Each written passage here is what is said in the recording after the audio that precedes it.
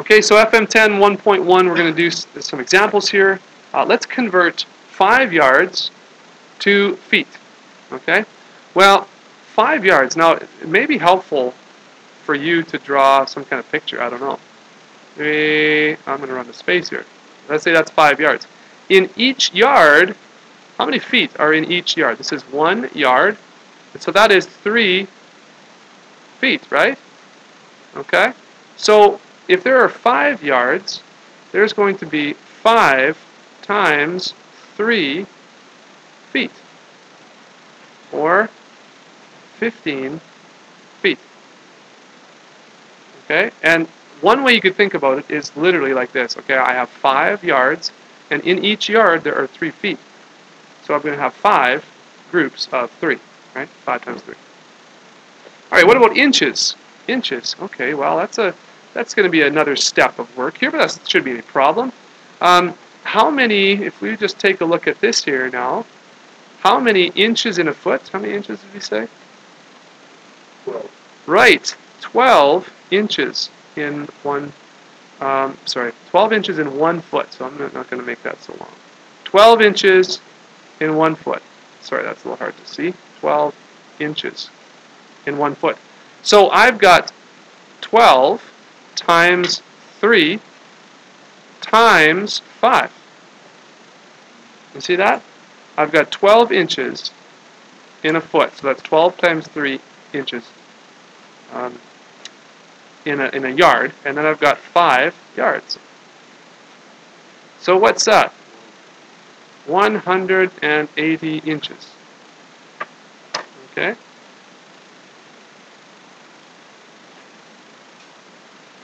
Does everyone understand that? Okay, that's one way you could think about it. Now, there's another way you could do it. It's called unit analysis. And I will get you to, I'm actually going to get you to watch that video sometime. I go over how we do unit analysis in another video. I'm not going to do it right now in this lesson for these examples, but you should look up the video unit analysis, okay?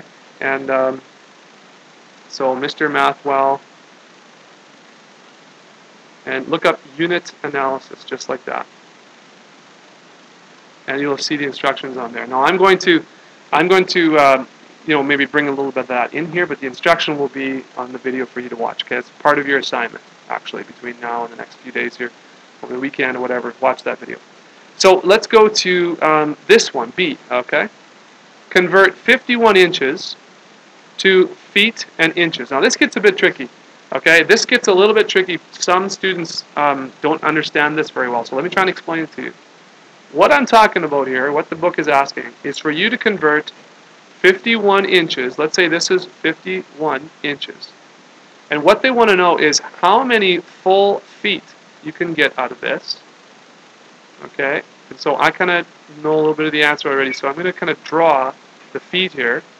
So how many full feet, and then, so that's feet, and then how many inches left over. Okay? So it's not just this is one answer and then this is another answer.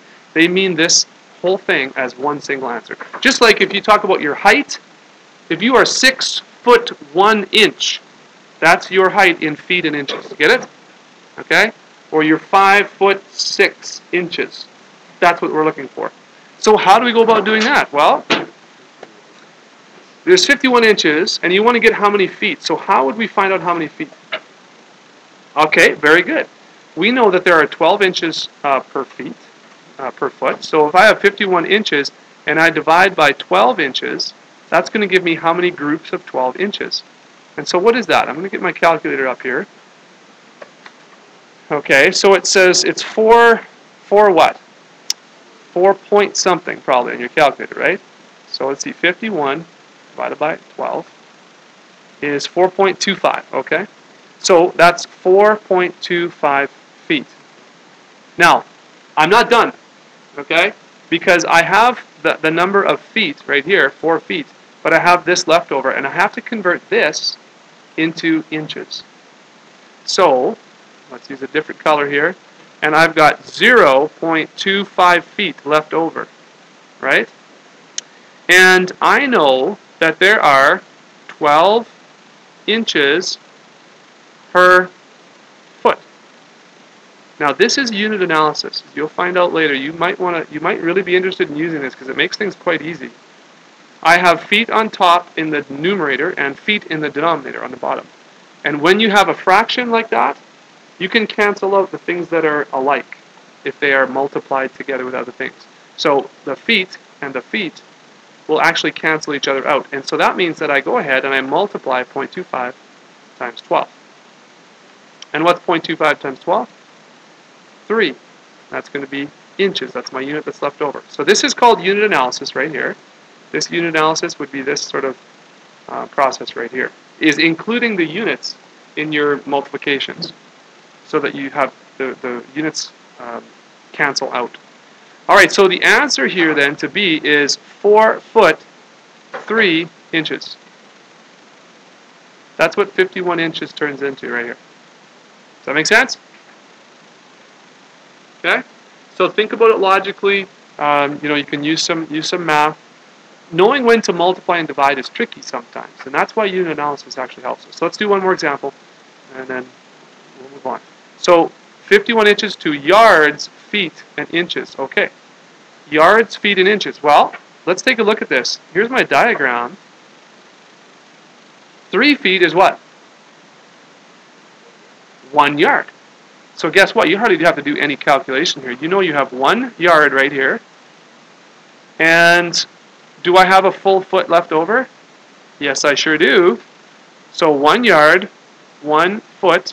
And what did we say this leftover was for inches?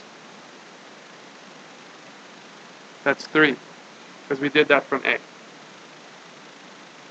Okay? Okay, so again, how you could do that is you could go, this is how you could start from scratch. 51 inches. Now, I would maybe like to divide by 36 inches. Why would I do that? What would that give me? Yes, remember, groups of 36 inches, that's called a yard. So 51 divided by 36 would be, 51 divided by 36 is 1.416. 1.416. That's yards. Okay? Now this is where it gets a little bit mathy, okay? A little mathy. So we have 1 yard. Now I do another calculation. I have 0.416 yards, and I want to get that into what? Feet. So how many feet is 0.416 yards?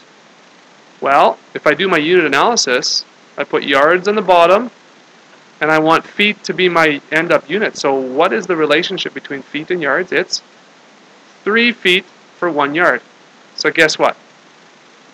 Unit analysis says that yards and yards cancel out.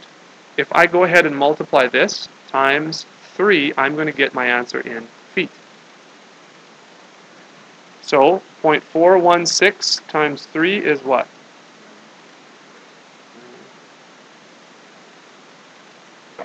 Times 6, you said? Oh, I'm sorry. It's 4.416. That's what I meant. So let's just put that entry in there. 0.416 is, does that look right? Is that what you said? Okay, back it up here. Back it up here. I can't use that same number. Sorry. 0.416 times 3 is 1.248.